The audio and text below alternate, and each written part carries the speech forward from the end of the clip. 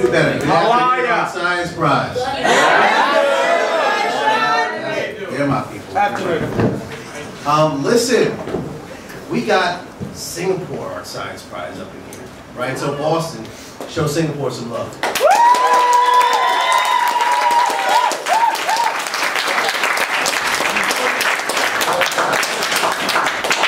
Let's have an over moment. Singapore, show Boston some love.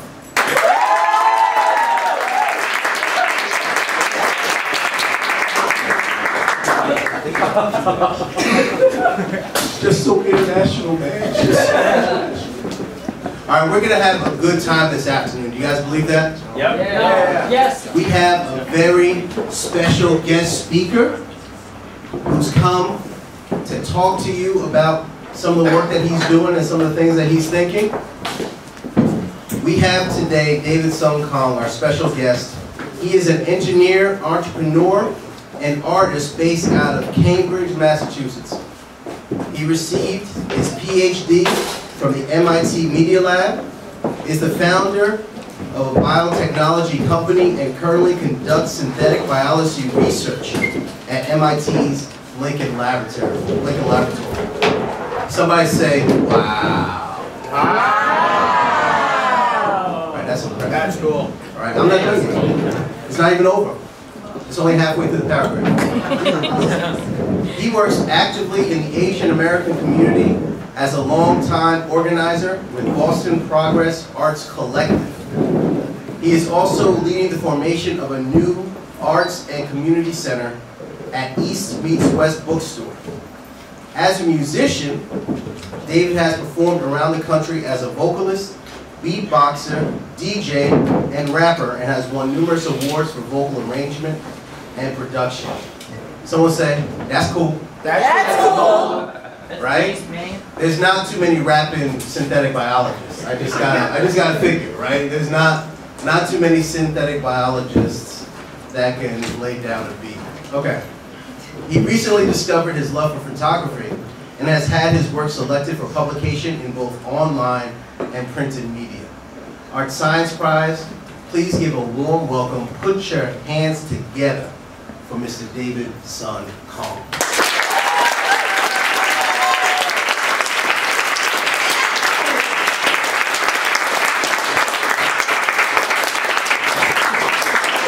Alright, ArtScience Prize. It is such an honor and a privilege to be here speaking with you guys. So amazing that Singapore is in the house, that we got an international crowd today. So cool that you guys are here, and I'm so blessed to be able to speak with you guys. And yeah, thank you so much for the introduction. Really appreciate it. So today I'm going to be introducing myself to you guys as both a synthetic biologist, but also as an artist, just period, as an artist. And really, one thing an idea that I'm sure you guys think a lot about here at the ArtScience Prize, but every single one of you in this room here is an artist. Whether you think about yourselves that way or not, that's actually true. That's how I see you guys as artists. Because fundamentally, what is being an artist about? It's about being creative. It's about expressing yourself.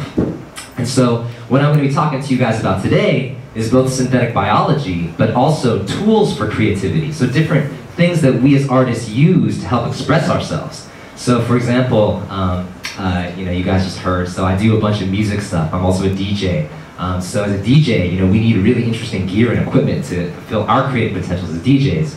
As a photographer, you need, at a minimum these days, it's cool, you can do a lot of work just with your phone, but you'd like to have like a nice camera with some good lenses, so you need tools. We need tools to fulfill our creative potentials, and today's what I'm going to be talking to you about are some of those tools that I work with as a synthetic biologist, but also tools in general for artists and what we use to help fulfill our creative potentials, whatever they are. Okay. So, to start, I wanted to actually, before I dive into the biology, I wanted to spend a little bit of time talking just about art and talking about some of the work that I do outside of my synthetic biology world, but just as an artist. So, as you guys heard, one thing I'm doing in Cambridge is I'm also founding an arts, technology, and community center that in a way has got a lot of philosophy that's very similar to what the ArtScience Prize is all about. And so this actually used to be a bookstore that my family owned. And about a year and a half ago, well, we've been holding events there for over 8 years, but around a year and a half ago, I started getting really serious about turning the whole space into a community center. And so this is a photograph that I took of a bunch of my friends. They're called the Jazz Thugs.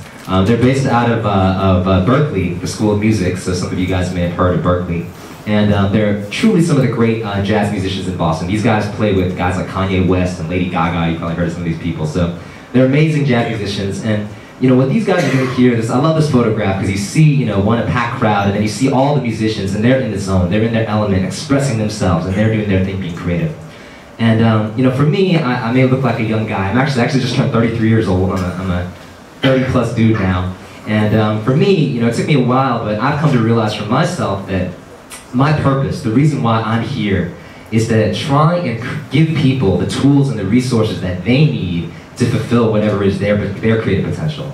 So that could be in synthetic biology, and I'll talk a bunch about that, but also in my work at my community center, this is what I think all the time about, is how do I help create spaces and give the tools for people to be creative, okay? And so, I love this photograph because, you can really see my friends, these musicians, exploring themselves. Because as a musician, you need a space to be creative too. It's not just good enough to have an instrument. You need a place and a venue where you can perform.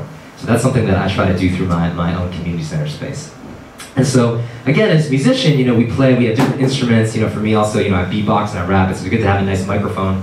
But similarly in synthetic biology, we also need really great tools. So this is a photograph of my friend, Professor Drew Endy. So Drew was a professor at MIT. He's now at Stanford now. He's actually one of the founders of this whole field of synthetic biology.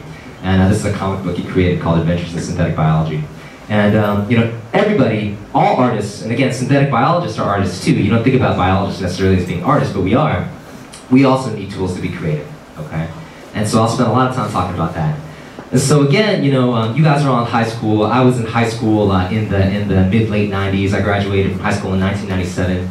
And so I'm going to give you guys a bunch of 90s references. I hope you guys don't mind too much, but that's kind of the generation I grew up in. And if you guys have seen the movie The Usual Suspects, you guys seen that movie? Oh yeah, it's a good one, right? So they do a kind of a clever thing in Usual Suspects. It's one of the first movies that does this kind of non-linear storytelling style, where they show you the end of the movie at the beginning. Okay, so I'm going to steal from Usual Suspects and do a little bit of that. Okay, so I'm going to show you an image right now. For this moment, you guys can just look at this thing and go, wow, that thing's crazy. Because what is this thing? You see a dime there, and then you see all these crazy tubes and then all these colors. What is this thing?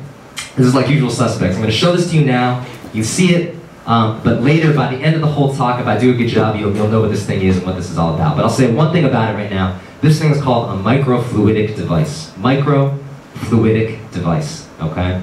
And by the end of this talk, I'll explain to you what this thing is. But for now, I'm just going to start this talk by saying that this is, in my synthetic biology world, this is what I play with. This is my tool for creativity. What I use to be creative is microfluidics. Okay, so plant that seed with you guys, and we'll go back to the end. So first, I'm going to start off with some kind of just general, more conversation about my work as an artist. And what I wanted to start by doing actually is to show you guys a little video, a collaboration that I did with my dear friend Giles Lee. Giles is the director of programs at the Boston Chinatown Neighborhood Center, BCNC, some of you may know of it. It's the largest service provider in Chinatown. And Giles is also an amazing spoken word poet. And so last year, it being the 10-year anniversary of 9/11, we were asked to put together a piece kind of memorializing that event with Giles' spoken word poetry put together with my photography. So again, another area that I'm creative as an artist is as a photographer. So I wanted to show you guys a little video showing you a little remixing of poetry plus photography. So this is a little video that we put together. Ashes are an overused poetic trope, thematic shorthand taken to represent impermanence, the fleeting, the faint, the fickle nature of nature, the dying heartbeats, last few breaths before silence, ashes, the reflection of the sun off the moon, the death of stars, the death of passion, the death of a cigarette, of a flame, of being, of course, ashes, the way they float in your eyesight, near, far, fictional. It's almost like you can predict their path of flight, like aimless guardian angels, and you, their lost cause. They are ashes. Make appearance on your forehead every year before Easter, a mass of us reclaiming our only personal spaces for public announcements, a declaration to the world. Ashes, jump, heat and screeches under our feet, moving us ever forward. They pull us off and on subway trains, help us navigate this city as we burrow through its belly. Ashes, have fallen from the clouds for the past 10 years, erased the images in our memories like flickering movie projectors in abandoned cinemas. These ashes in our eyes and lungs and hearts that held answers for all the questions we barely had right to ask. Now ashes embedded in our stomach linings and our throats, as though the glow of our insides are just so much smoke. These ashes that we hold in our hands, they slip through our knuckles, catch the air they escaped from, and fly, imprisoned again by their own birth and rebirth. Ashes in the sky, the ensuing clamor and calamity, the rare calm air through which each smoldering droplet cut and burned. This life, these times, skies are now black. The world is at war, and we have risen, broken, from these ashes. All right, so, thank you. So really, my boy Giles, you can hear, he's got a hypnotic voice. You should check his stuff out on YouTube, actually. He's got a bunch of really amazing work. And so I show you that video again to kind of spark this idea in your mind. One, just in terms of life and how you develop yourself. For me personally, I really kind of came into my own self and really embracing the fact that I am a photographer, I am a DJ, and I am a synthetic biologist. And now for me, I'm starting to find all the parallels between those different art forms, and hopefully we'll get into a little bit of that today. So again, I want to show you before I dive into biology, I wanted to show you a little bit more some of the artwork that I've done, some of the photography work that I've done, and kind of hopefully touch a little bit about that idea again, about tools for creativity. As artists, we need tools, okay? So first, I just want to show you a couple of images. So one thing that's kind of interesting about all the photos that were part of that other piece, you'll notice there are no people in those pieces, those photographs. It was all kind of images of objects or nature, cityscape. And so, to me, there are kind of 4 different types of photography, okay? One of them is basically a cityscape or a landscape, where you can kind of take your time. The city's there; it's not moving any place. The landscape is there. You can photograph it, and it's not going to go anywhere. And so, there's a kind of a special type of photography and a mindset that's involved. You take those types of photos. But the next set of photos I'm going to show you, this is more an area that I really love, which is actually photographing other artists. Okay, so it's kind of like a sort of a meta thing where I myself am an artist, but I'm now photographing other artists doing their thing. And that is kind of another level of depth that I really enjoy. And so this is my friend Marsha Lubin. She's another amazing R&B singer and jazz musician. This is her performing at the Beehive. And so I love this photograph. You can really see the incredible kind of angst and grief in her face. And then in the same song, you can see the same expression of grace and beauty that she has. So this is Marsha. This is my friend Brenda Wong Aoki. She was performing, this was in Minnesota at a spoken word summit, and you can see Brenda, she's got this incredible fierceness about her. And she's amazing too, because she's one of the first Asian American artists of our generation. Asian Americans, we've been here for about, in the US for about 100 years or so maybe, but Brenda's one of kind of our first real artists from the 1940s and 50s. And then, these are 2 of my friends. This is Robert Karimi and Yalini Dream. They're also poets and actors, and again, you can see this incredible expression that they have as they perform and they do their thing. So again, photographing artists is another kind of level of depth that I personally really enjoy as an artist. And now I want to shift a little bit, so still looking at different artists and them doing their thing, but again, now shifting back into this idea about tools for creativity, okay? So I don't know if you guys know who this is. This is Questlove from the Mighty Roots crew. So again, I go back to my 90s references. I grew up on a lot of 90s hip-hop music, so the Roots were a big influence for me when I was at your guys' age. Questlove is also a DJ in addition to being an incredible drummer. So this is him performing in Boston. And you can see, in contrast to those other performing artists, this dude is in a zone. He's just like looking so fiercely at his equipment and his gear. And for me, also as a DJ, I really relate to this because in addition to being a DJ, I want to say at a higher level, I'm a big nerd. Like that's just a big thing about me is that I'm a real big nerd. I know there are a lot of nerds in the house too if you guys are doing synthetic biology and science. And Questlove is also a really big nerd. And he loves gear, he loves equipment, he loves technology. And you can see for him, he's just, right now he's doing something we do as DJs called beat matching, where you take 2 songs and you try to blend them together. And so there's an incredible technical focus that you have as a DJ when you're focusing on your equipment. And again, this is one of the tools that as a DJ we use to be creative. And you can see that look in Questlove's eyes. And so this is one of another photograph I took in New York of another pretty famous rapper. This guy's name is Q-Tip. You guys know Q-Tip? Woo! Woo! Yeah. Q-Tip, again, I'm dating myself, but this is he's from a 90s group called A Tribe Called Quest, which is again another hip hop group that I grew up on. And Q-Tip, again, he's an amazing rapper, but he's also a DJ. So again, you see this a lot too. You see a lot of these different artists that you might know and love, but once you start exploring one art form, you start to see, it becomes a lot easier to start thinking about other types of art forms as well. And so again, you can see Q-Tip, he's got his two turntables, he's trying to blend two songs together, and he's got this incredible technical focus that as a DJ you have to have when you're trying to beat match two songs or do a blend or a crossfade. And so it's a different type of artistic expression, but he's still very much an artist, creating and doing his thing. And so yes, I love that element of the gear, all the technology that you need to be a DJ. And then this is finally just a picture of the two of them together, Questlove and Q-Tip together.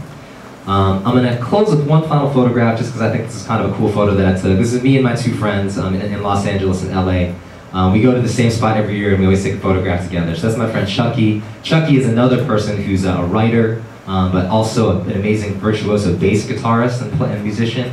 So he also explores many types of art forms. And then my friend Vu, who is an R&B singer. He also went to MIT with me. So he's a big technical nerd. He's an electrical engineer. He likes to build electronics, but he's also an incredible R&B singer. So again, I feel a real kinship and brotherhood with them because, in addition to kind of being nerds in a more traditional way, we also explore ourselves artistically in other ways as well. So, all right, so I'm going to shift gears now, and again, keep this idea in your mind about tools for creativity. What are the tools that we need to be creative? And I'm going to pop out of this, and I'm going to now play you guys a little interview. So now, a couple days ago in Boston, we have this great radio station called NPR, National Public Radio. If you guys don't listen to it, you should check it out. Yeah, it's a great radio station. So they interviewed, just 3 days ago, a colleague of mine, in fact, Professor George Church from Harvard Medical School, okay? So George Church, along with Drew Endy, these guys are some of the real kind of foremost thinkers in synthetic biology. And so they interviewed George, and I just want to play you guys the start of this interview here.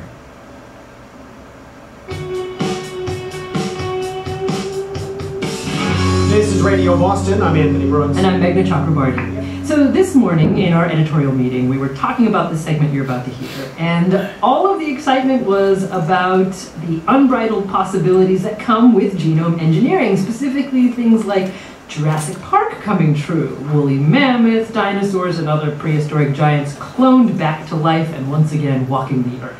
But our guest today says developments in biotech will be even more spectacular than that. He says a scientific revolution is underway that could solve the global energy crisis, eliminate all human diseases, and transform everything about how we live. Imagine a future where growing a new home is as easy as planting a new seed in the ground. That could be the future, and it's closer than you think. Of course, with any great leap in science and technology, the new world of genetic engineering comes freighted with profound ethical and moral challenges. And these challenges may be the biggest humankind has ever dealt with, because what the genomics revolution promises is nothing short of remaking life itself. And George Church is one of the people who knows just how close this unimaginable future is. I'm going to pause that right there. So that was pretty serious. That was pretty serious what Meghna Chakrabarty was saying about genome engineering and synthetic biology. So I'm going to take a second here just to go backwards and unpackage a little bit of what she said, because that was serious stuff. So Jurassic Park, woolly mammoths. But she said some things, some keywords that I'm going to kind of hone in on, and we'll spend a little time talking about each one of these. So we're going to do kind of a hype check and a reality check. Okay, so I work in this field, so I can give you guys a bit of both, So she was talking a lot about the promises of synthetic biology, genomic engineering, scientific revolution. Is that true? I would say yes. I would say yes, and hopefully you guys will agree with me too as we get into some of the nitty-gritty of some of the biology and the technology that's being developed. And then she made a couple of other really interesting claims. She said potentially synthetic biology can help to solve the global energy crisis. Wow, how are we going to do that with biology? That's pretty interesting. And I'll give you guys a little bit of some examples of how we might think about solving the energy crisis with biology. Eliminate all human diseases. Another big claim. Wow, can you imagine that? A world without disease, and hopefully we can use synthetic biology to get us there. Big claim. And then transforming everything about how we live. This is pretty serious stuff. This is really heady stuff. And so What I'm going to do now is kind of dive into some of this actual technology that we use in these areas, and we can see for ourselves how real some of these claims are. And, but I will say this though, overall I do agree with the promise. I do agree with the promise, and then hopefully through things like the ArtScience Prize and you guys being stimulated and your imaginations coming alive, thinking about these problems, you guys can be a part of helping to make these visions come true and helping to really make real some of these different ideas that we have in biology, okay? So I'm going to spend a second on this. So this is really kind of one of the more beautiful ideas when people ask me about synthetic biology. If I think about it in a sentence or in one image, what I like to think about synthetic biology is we're trying to develop technologies so that you could literally take a seed, plant it into the ground, and then grow a house, okay? When you really think about it that way, that's kind of a mind-blowing thought, that you could somehow re-engineer a seed, plant it into the ground, and grow into an object that we as humans have designed. That's a really powerful idea, and there's a lot to kind of unpackage into how you would actually do that, all right? How would you actually do that? And so one thing I want to really hammer into your guys' minds today is, if we were to make something like this happen, if we were to make some transformation between a seed and a house to happen, the thing that the single molecule that's most important that we think about most as synthetic biologists is DNA, okay? DNA. Ultimately, all of the functions that we would encode into that seed that would allow it to grow into a house, they all come from the DNA. All the functions are ultimately encoded in this one molecule. Now, a lot of you guys, through your course and your study, I'm sure you spend a lot of time thinking about DNA, but I really want to kind of hammer this idea home with you guys, that the DNA is the molecule that we spend so much time in our lab designing and building and thinking about, is this molecule of DNA, okay? So, first I'm going to start off with a metaphor to help you guys wrap your minds about what DNA is in a cell, in a living thing, and how it functions. So you guys all play with computers. Everybody here, you guys probably have like a Mac or maybe a Windows, and you guys know about these operating systems, right? So, you know, we've got the OS 10, the snow leopard. I don't know why Mac is obsessed with like these cat things. You know, they got mountain lion and panther and all this stuff, but that's, you know, Macintosh's thing.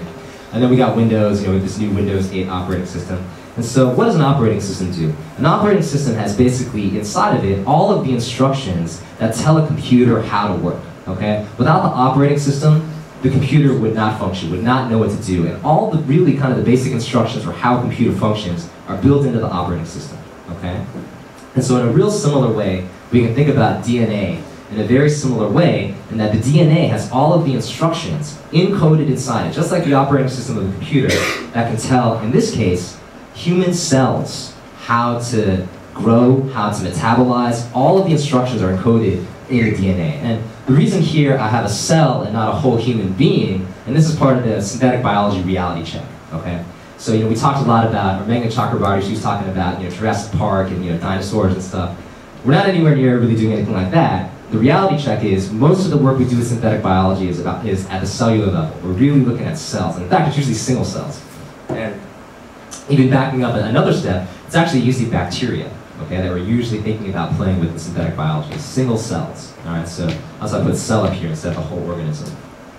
Hopefully by the time you guys, you know, come to college, go to grad school, we will be thinking more on the tissue and the organism level. But for right now, the technology is mostly about cells.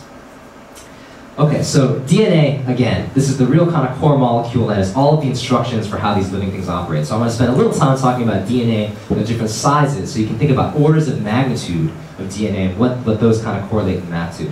So you guys know what a gene is, right? You guess know the essential dogma of biology, right? We know that gene is transcribed into RNA, which is then translated into a protein, right? That's kind of the central dogma of biology.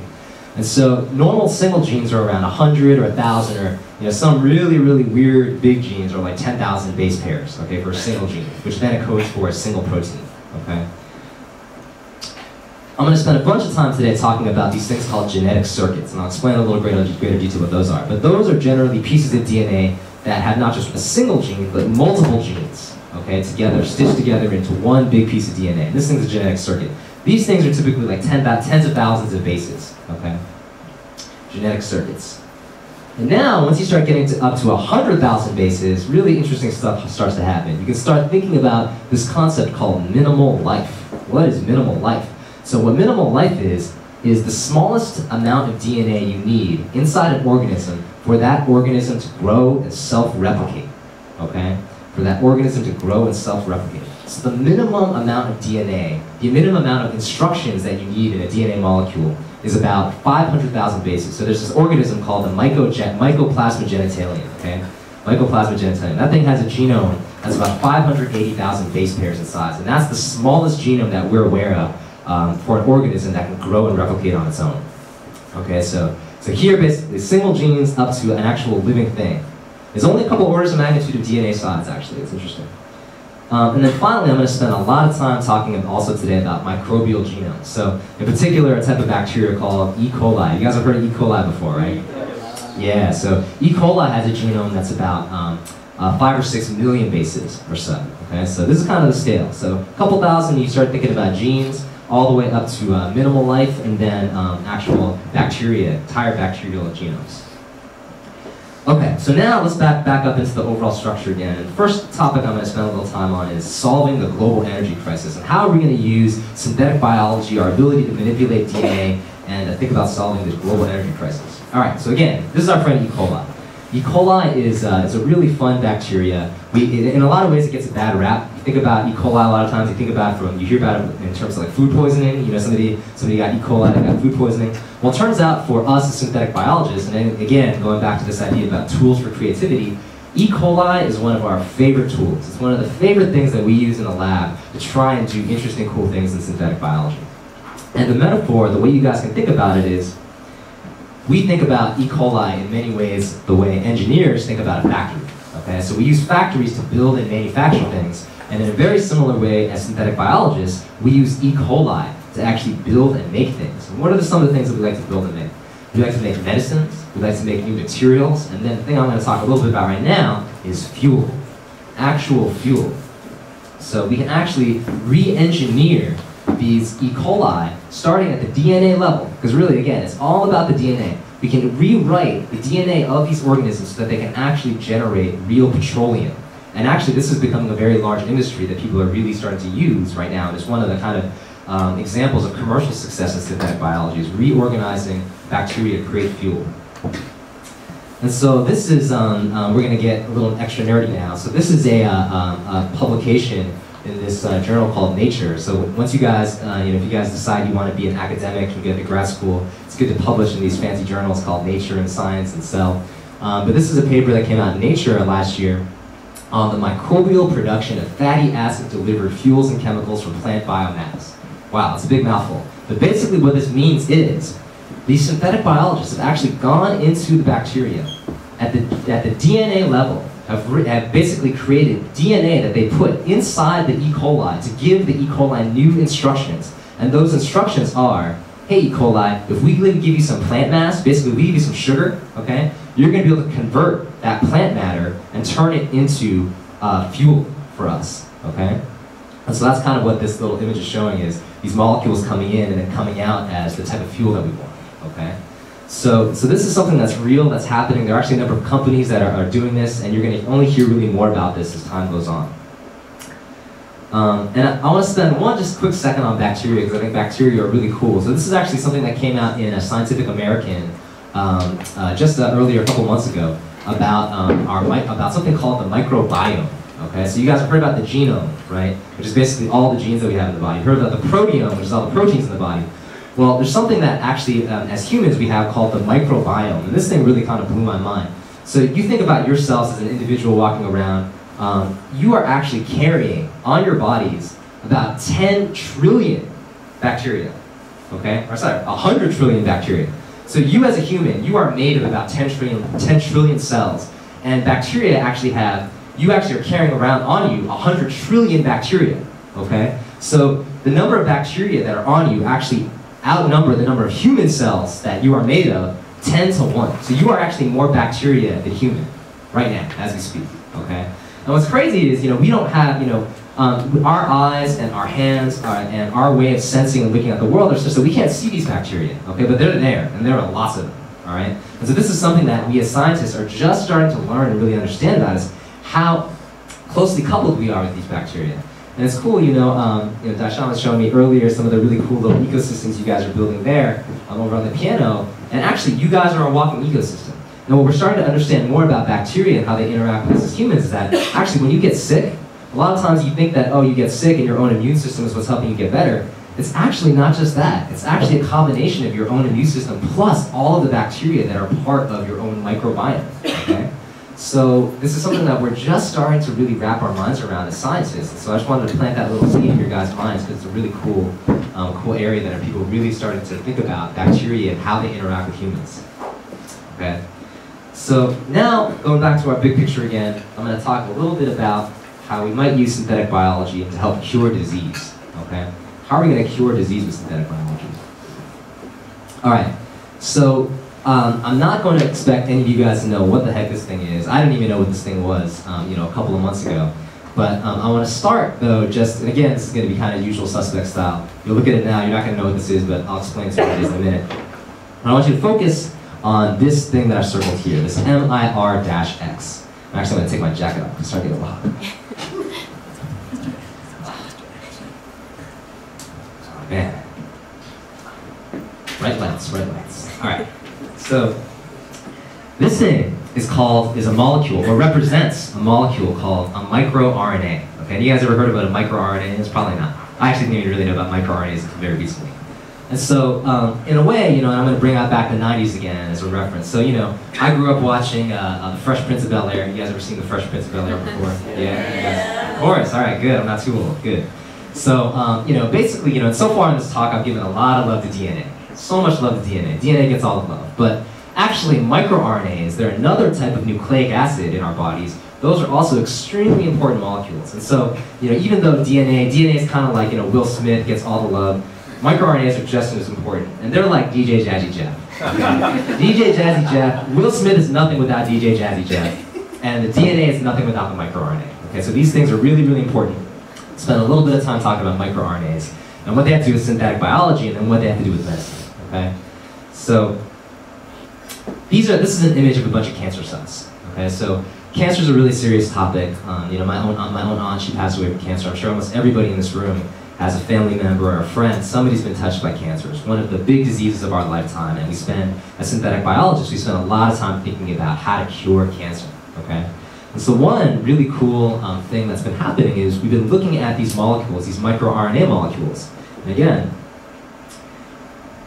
these all basically represent different types of microRNAs, MIR-21, MIR-17, whatever. These are all different ways that we as biologists think about categorizing these molecules, okay? But the idea that I want to get into your guys' head right now is that every cell in our body produces these microRNAs.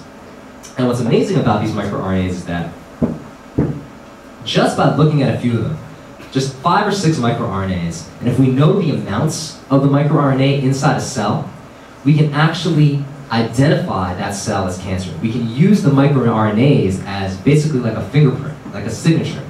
If we can measure the microRNAs of just a few, just a handful, 5 or 6 inside of a cell, we can actually say this cell is cancer or this cell is not cancer, okay? So basically that's it. You can think about it for the purposes of today, the microRNAs are a fingerprint. They're a way for us to tell whether or not a cell is cancer or not cancer, just by measuring the amounts of a very small number of them, okay? So let's go back to this crazy thing again. So this thing, again, I've circled the microRNA part, the MIR-X thing up there. But this whole thing is what we call a genetic circuit. Okay, so I showed you guys before that, that whole little kind of timeline showing the different sizes of DNA. Genetic circuits are around 10,000 or so base pairs in size. And basically, for today's purposes, you can basically think about the genetic circuit as a program, a DNA program. So again, when you think about computers, we run programs all the time in computers. But here, we're actually running a program inside of a cell. All right, now how does that happen? So this actual little graphical representation is actually a schematic of a representation of actual DNA. And so this piece of, you can think about this whole thing as a piece of DNA.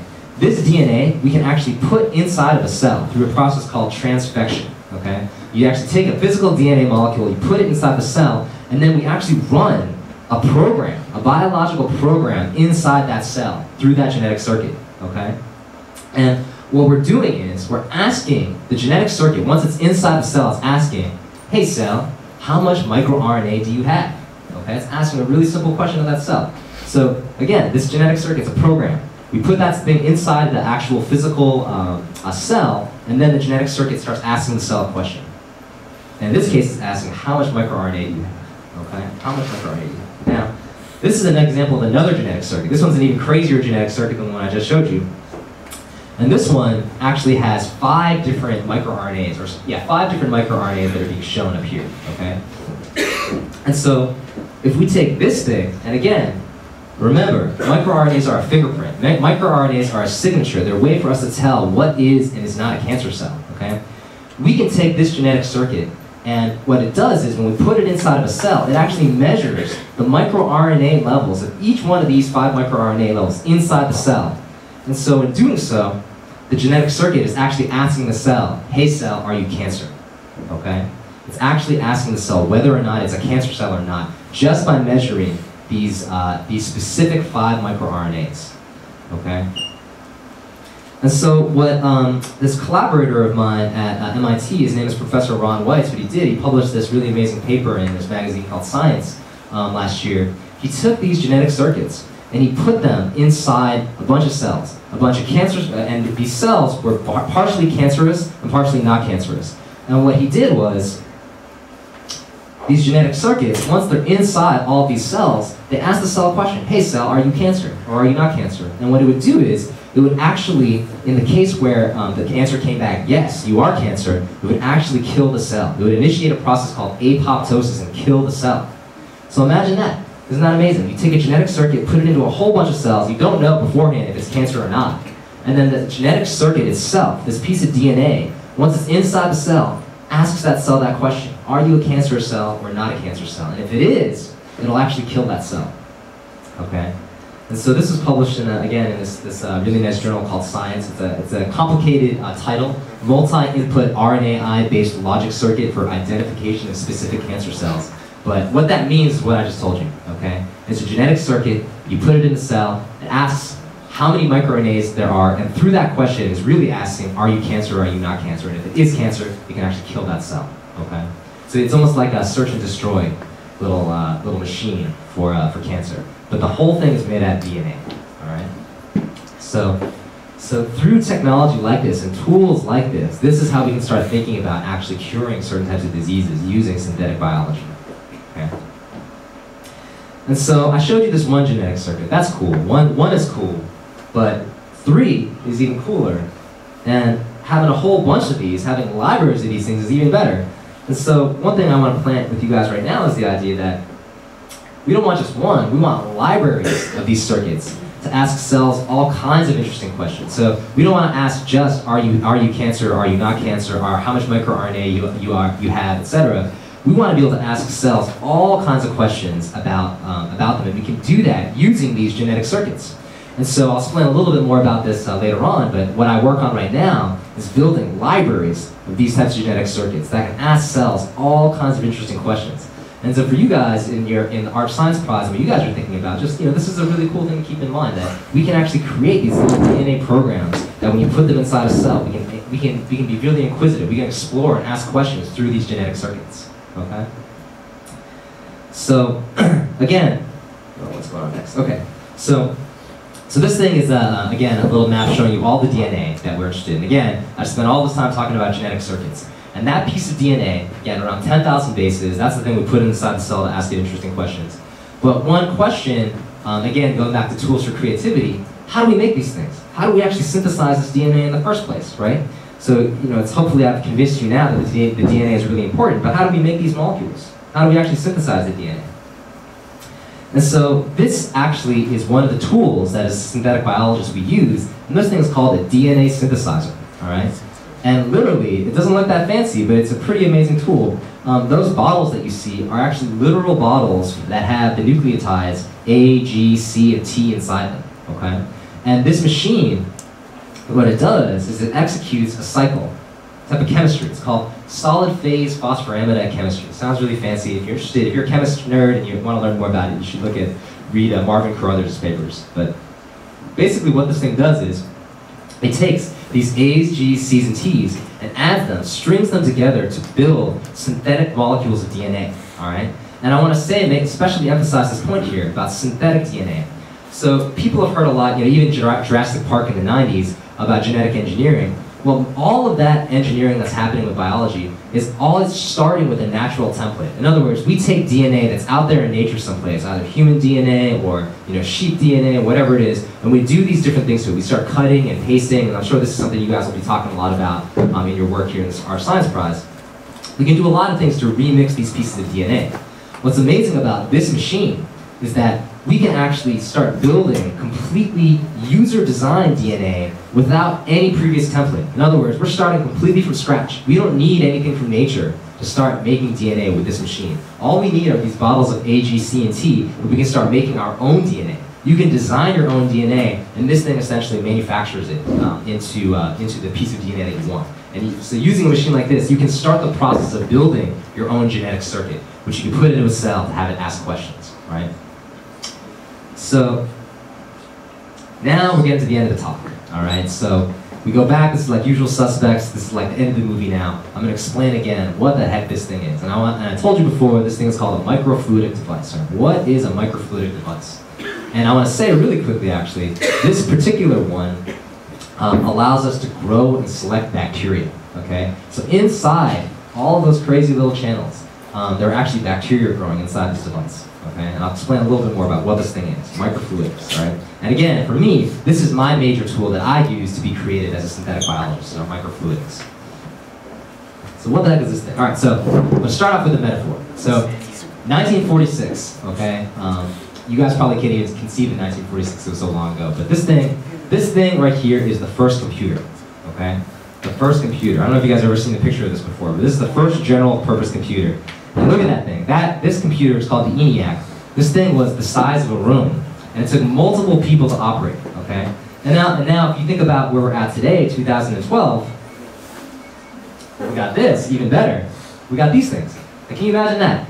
In 60 years, we've gone from a computer that was the size of a room, and we shrunk the entire computer down, and now, I'm guessing even in this room, most of you are probably carrying a little computer in your pocket. You might call it a phone, and it's funny that we call these things phones, but really they're not phones, they're really computers, okay? And almost every, these days, they're a commodity now. Most people have access to these tools, and you carry around a computer in your pocket. And 60 years ago, a computer was the size of a room. It could barely tell you 2 + 2 = 4, okay? So we've come a long way.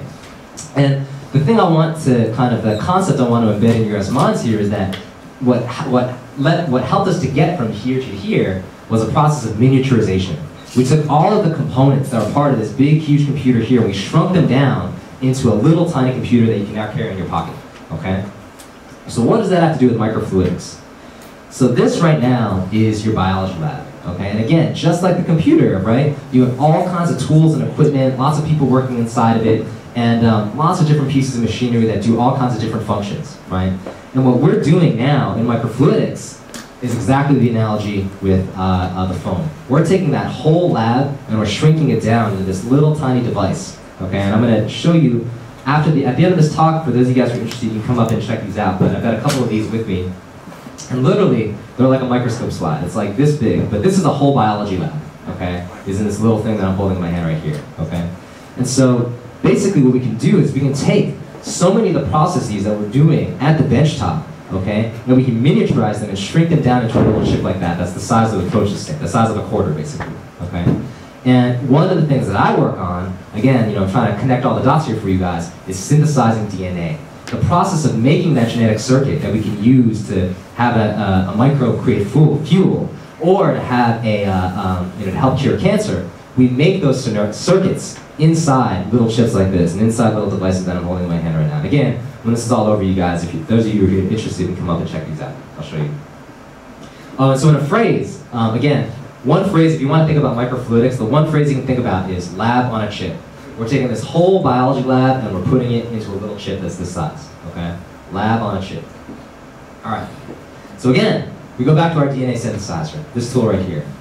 And what I've done in my research, in my PhD research, was to make a microfluidic DNA synthesizer. So you can't really see it, but those are actually my fingers holding this little chip right here, okay? So I took this big whole huge machine like this, and I shrunk it down into a little chip that I can hold in my hand. And so we published a paper about this thing. Parallel gene synthesis in a microfluidic device. This is one of my papers that I published when I was a graduate student at the Media Lab at MIT. So this thing is pretty cool. So this is another example of a microfluidic device. And again, I should say really quickly, these devices, and the one even that I have right here, it's made out of a polymer called polydimethylsiloxane, okay, PDMS. It sounds really crazy, but you guys have probably played with PDMS before. Have you guys ever played with silly putty before? You guys know what silly putty is? So silly putty, actually, the major ingredient in silly putty is PDMS, okay? And people actually use PDMS also like weatherproof their homes and stuff like that. So it's a very common material, but as a microfluidic engineer, I spent a lot of time playing with this polymer. And so basically what I'm doing with this type of device, and again, the whole concept is a lab on a chip, we can actually manufacture genes and proteins in a device like this. And what's really cool is, so you can't really see it too well, hopefully you can, but right now here's the blue circle and the red are intersecting. So at that intersection is something called a valve, okay? So basically you can think about it like this. If you have a garden hose, on your lawn, spraying water, if you want to stop the flow in that garden hose, what are some of the ways you can do it? A really easy way to do it is just step on it. If you step on the garden hose, you'll stop the flow, okay? And this is exactly what we're doing in this device here. I actually have a channel right here that has blue fluid in it, and I've got another channel with the red fluid. This red fluid is actually on top of the blue. And so I can actually press down and stop the flow in the blue channel by applying pressure from the red channel, okay? And I'll show you a little video of how this thing actually functions. So this is basically the device in action, all right? And what's amazing is all of those valves that I was just describing, I can control all of them with a computer, okay? So this whole process is happening automatically. I basically run a computer program and this is happening. But basically the idea what we're doing here is I'm introducing all of the different fluids that I need to build genes, okay? I won't get into the details of the biology, but suffice it to say I'm building a blue-green gene, a green gene, and a red gene, or proteins that will fluoresce in those colors, okay? And then after we build the genes, what we do is we then synthesize the proteins. I won't get into the gory guts and details of it, but suffice it to say we build the gene up here, and then what you're about to see down here is we're actually going to synthesize a protein. So that yellow mixture is something called a cell-free expression mixture. It's basically you take the guts of a cell, cut it open, and you can actually use that to help synthesize protein.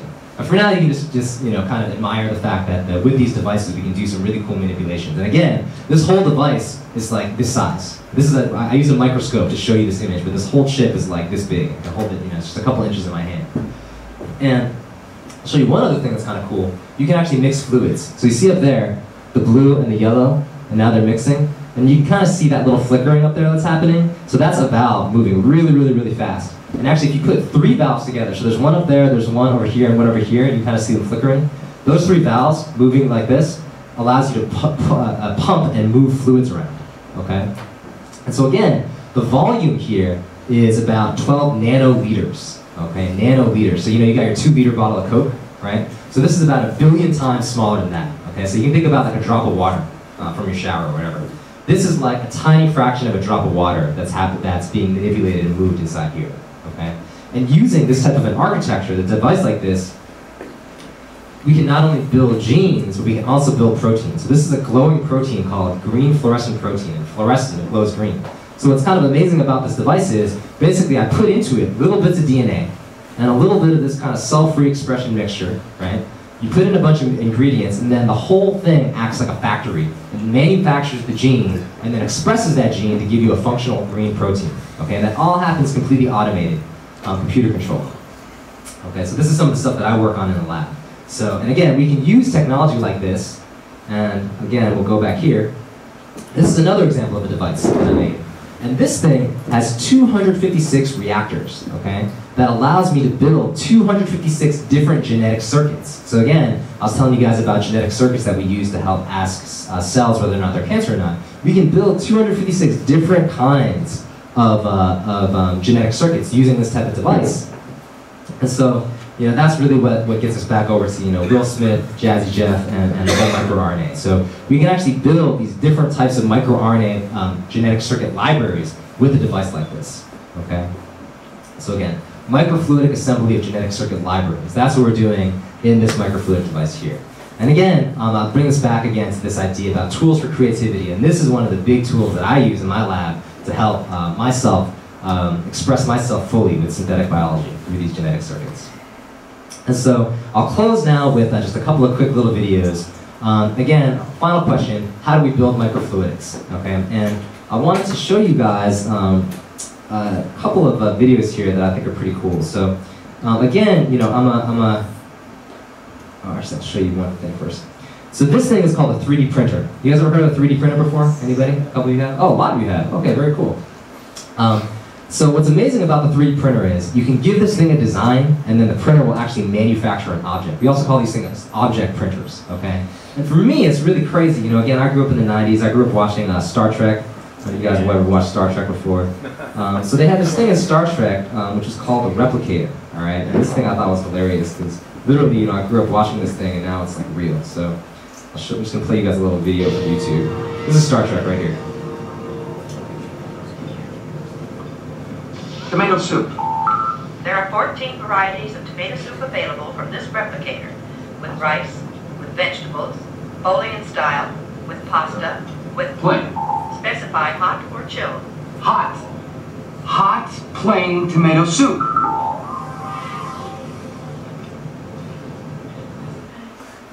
All right, so you finally got a tomato soup. So what's crazy about that is, you know, I kind of grew up with this idea, oh yeah, there's a machine, you go and say, hey, I want this thing, and then all of a sudden, boom, the machine makes it for you and pops it out. Well, we live in that world now, and this is one of the things that, you know, I don't have a lot of time to talk about this today, but I use these object printers, these 3D printers, these replicators to help me make the microfluidic devices that you saw. Okay, so it's kind of a tool that I need to help me make my other tools that I use for synthetic biology. So it's a whole chain of these things. But I want to spend I want to close out to show you one other video. You guys have already seen this before, but it's really amazing, and I think is again for what you guys, in terms of the types of projects you guys are envisioning and dreaming about. This is a concept that I think is really powerful and amazing. So I'll close out with this little, just two quick videos on 3D printers. So maybe you've heard about the MakerBot Replicator 2 desktop 3D printer, but you don't know how it works. It's cool. I'm Bree Pettis, CEO of MakerBot, and I'm going to walk you through the MakerBot creation process. The MakerBot Replicator 2 desktop 3D printer is the easiest, fastest, and most affordable tool for making professional quality models. If you're an engineer or an engineer at heart, you can keep a MakerBot Replicator 2 desktop 3D printer right on your desktop and produce amazing high-quality models while you work. The MakerBot creation process starts with a digital design. This can be a design that you create using any digital modeling program, or you can download one of thousands of models from our site, Thingiverse.com. Thingiverse is a community forum where people, like you, can share their digital designs. There are over 25,000 things on Thingiverse, and most of them can be made on a MakerBot Replicator 2 desktop 3D printer. And the best part? They're all free. Once you've got your digital design, the next step is to open it in MakerBot Makerware. This is the software that allows you to prepare your model to be made on your MakerBot Replicator 2. MakerBot Makerware is a brand new software tool developed right here at MakerBot. You can use MakerBot Makerware to move and scale your model and to arrange it just so on the virtual build plate. When you've got it just how you want it, just press Make It and the MakerBot Replicator 2 desktop 3D printer will begin transforming your digital 3D model into a physical 3D model. This thing's crazy. The material that the MakerBot Replicator 2 desktop 3D printer uses is a renewable bioplastic called PLA.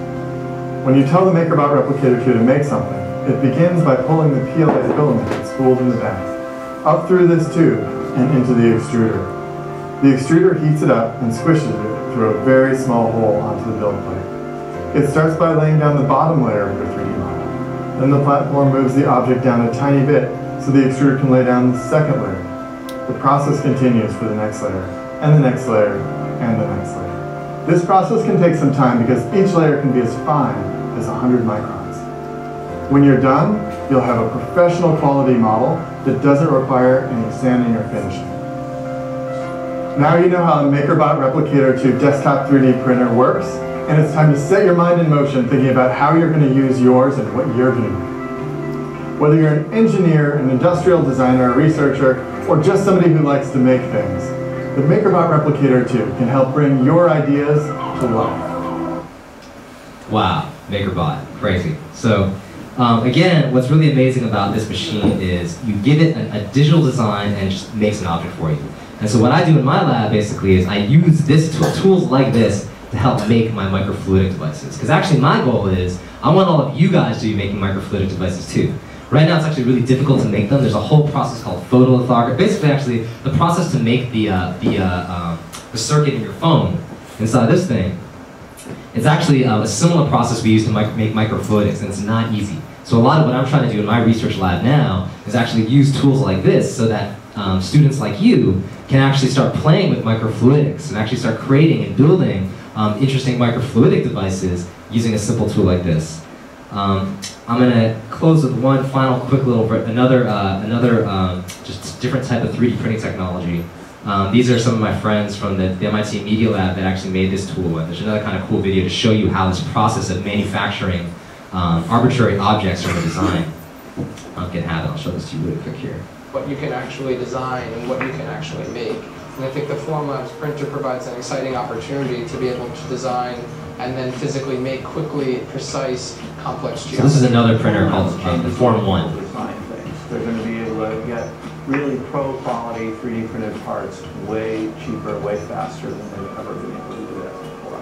Formlabs takes us a giant step closer. Designers, engineers, and material scientists to make a tightly integrated product.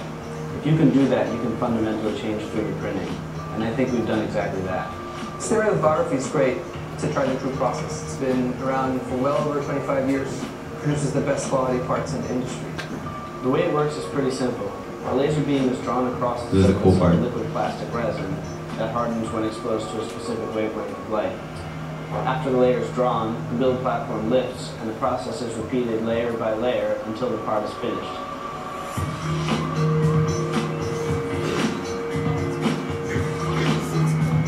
We have a great user experience. We have. So I just wanted to show you that as another example of the 3D printing technology that we use. You guys want one, right? Actually, what's really amazing is this particular printer is about $2,000.